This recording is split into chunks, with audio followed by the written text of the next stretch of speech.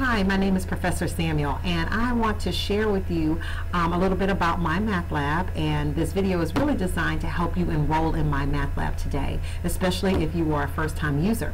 So just a little bit about the system. MyMathLab is a learning management system that was created specifically for mathematics courses, and it was created by Pearson Education. And with MyMathLab, we will be completing homework assignments, quizzes, for some courses, quizzes if you have quizzes.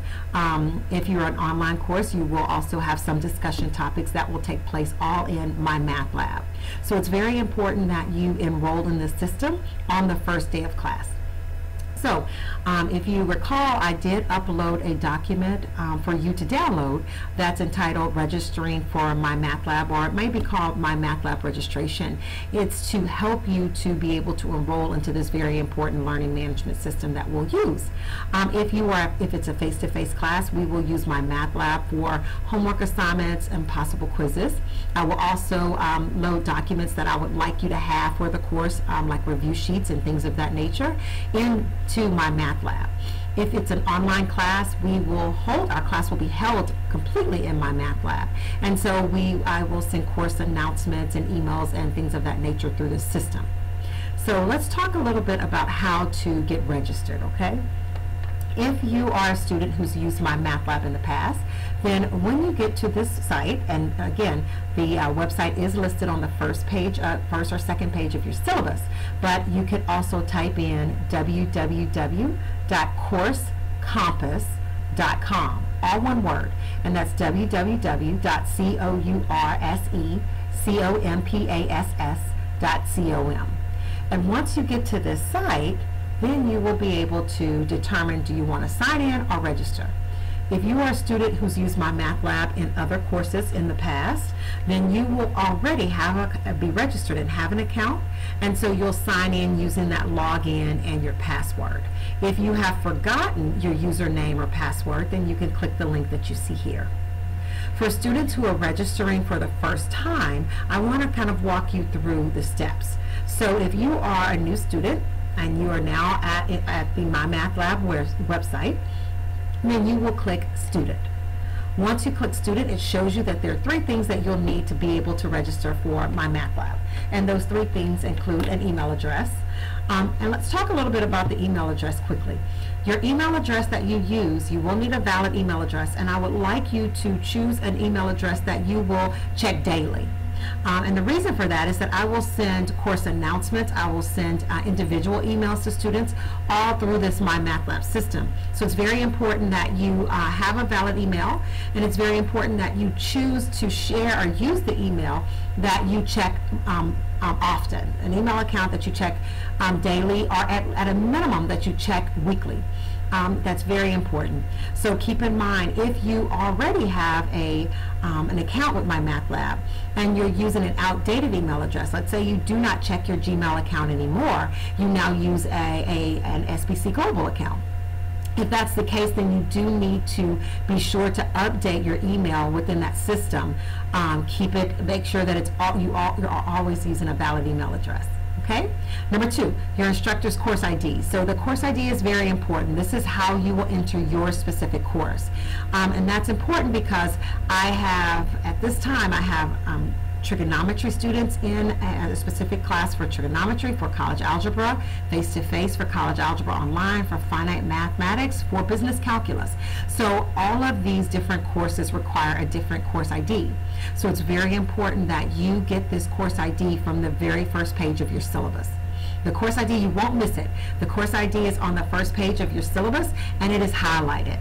It's also on the second page of your syllabus, and it's highlighted there as well.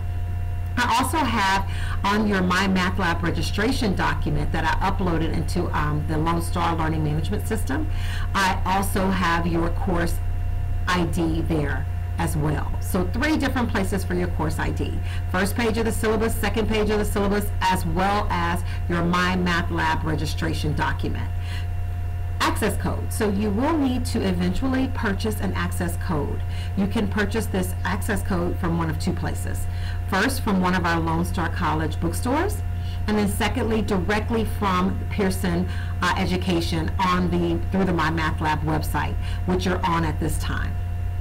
And you can use a credit card or PayPal in order to be able to purchase your access code. Also keep in mind that you are allowed to use MyMathLab for 14 days for free through a temporary code, and I will show you how to do that today. So you'll have 14 days from the day that you sign up to actually purchase the access code. Okay? So once you have these three things, your email address, your instructor's course ID, which can be found on the first page of your syllabus, and either a temporary code or your access code, then we're going to click OK, register now. Once you click that, you're going to enter the course ID as it is listed or stated on your syllabus. This is very important because I'll use this video for several semesters for several different courses. All of these different courses will have different course IDs. So the course ID that I will use for demonstration purposes today will be Samuel 36677. But remember, you want to use the course ID that's on the first page of your syllabus. That's very important because if you do not, you will enter the wrong course. So please remember, your course ID will most likely be different. This is my course ID for my online college algebra course for the spring of 2018. So this is not the spring of 2018 and you're not in an online college algebra course, then you will be entering a different course ID number. So please remember, very important, check the first page of your syllabus for your current course ID. So when I click continue, it now says either sign in with your Pearson account, that's for those students who already have an account through Pearson, or create an account. So if you're new, you're going to click create an account as I just did, and then you're going to enter your email address, username. You're going to create your account by entering all of this information. So email address, username, password, and very important, your password, re-enter your password, and then you're going to enter your first name and last name as it should appear in my gradebook. Okay, so your first name and last name should be in use proper etiquette and correct form. Capitalize the first initial of your first name and the first initial of your last name. For instance, if you are a lady and you married last semester, and let's just say that your first name is Jane and your last name, your married name is now Carter. So you're Jane Carter. But you created this account as Jane Doe, and you are listed on my official roster as Jane Doe. You will need to use Jane Doe, not Jane Carter. Your name should appear as it appears on my official Lone Star roster. So please, that is very important. Check your name. Okay, once you've completed all of this, you're going to accept the license agreement. So I've created an account today, so this is all of my information that you will go in and fill out. I'm going to click I accept and then create my account. And now that it's created my account, it's asking me, do you want to purchase an access code? Okay, do you want to purchase an access code using a credit card or PayPal for $103.95. That's for this particular course only. The price may vary if it is a course that has a double book. So for instance, you might pay a little bit more if you're in finite mathematics or business calculus, because that is one book for two courses. So, but if it's college algebra, you would pay $103.95 for access to the course. Or if you've already purchased your access code from the bookstore, then you would click access code and then enter it here. So you have these two options. For those students who want to register with a temporary access code, if you look at the bottom of the screen right here where it says get temporary access without payment for 14 days, you can click that and it's going to say, do you want temporary access? And I'll say yes.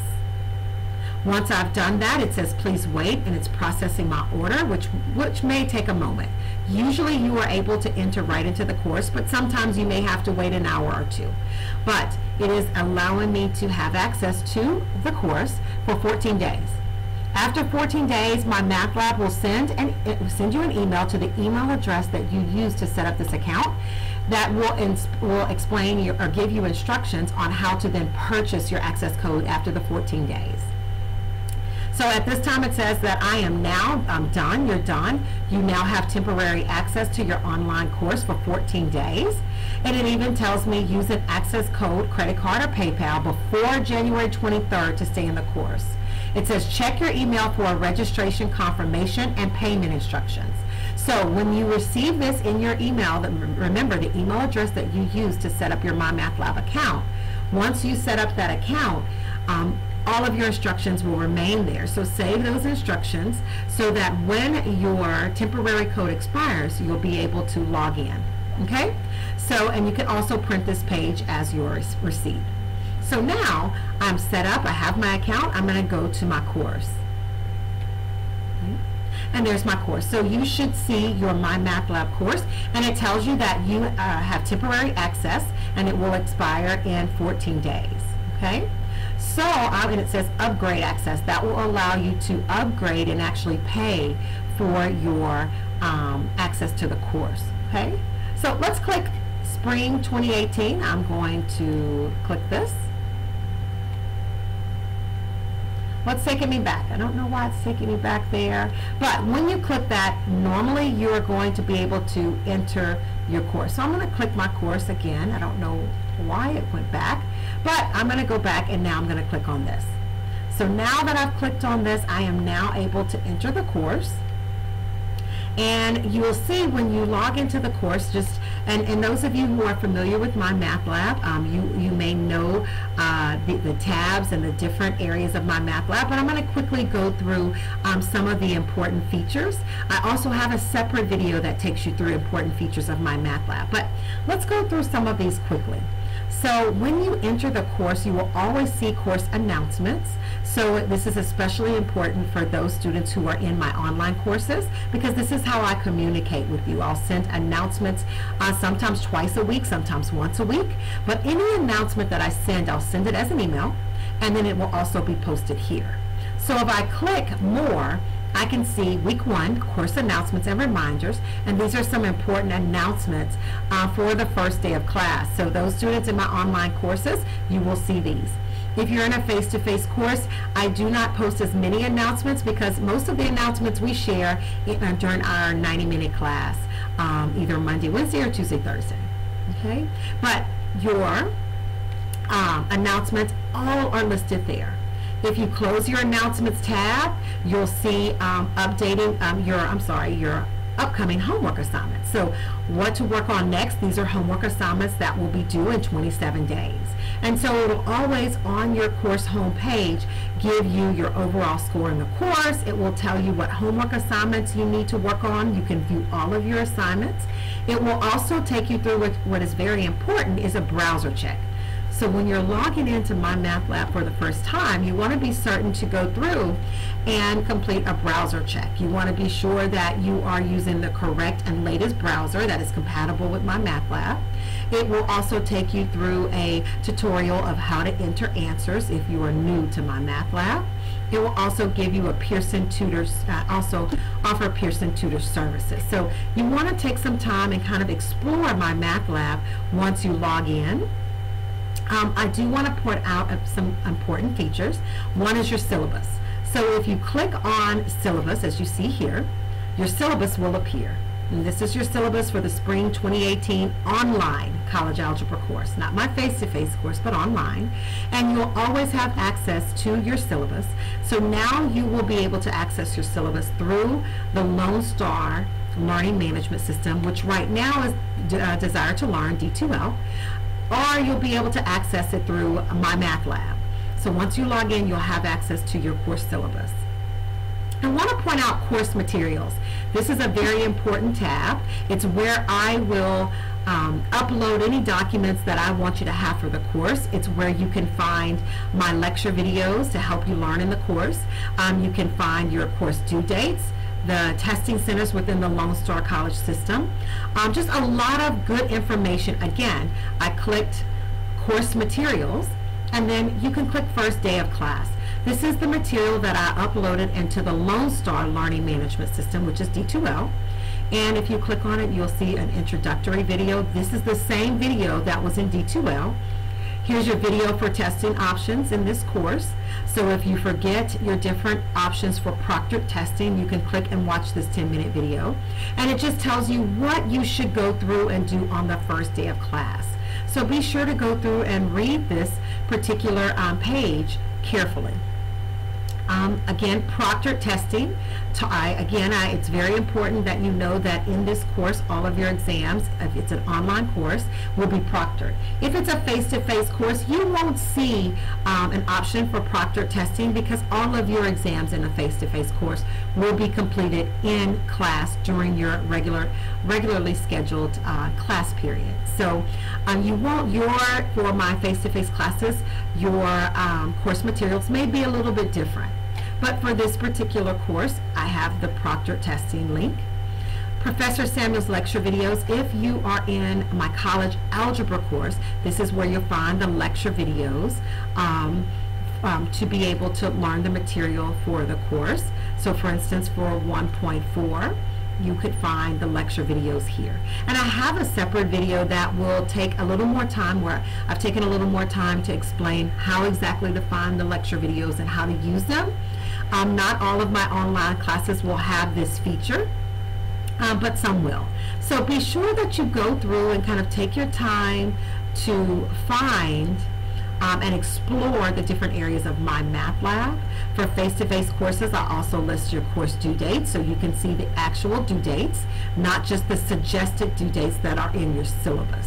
Okay? So remember, there are a lot of features in MyMathLab. Here's the Gradebook. And when you click on the Gradebook, it will show you your average as of today. You can hide your overall score, you can show it. And it says that I have a 0 because I have not completed any homework, I haven't completed any quizzes, I haven't completed any assignments for this semester. But your Gradebook will always show all of your grades in my course, whether it's a face-to-face course or an online course.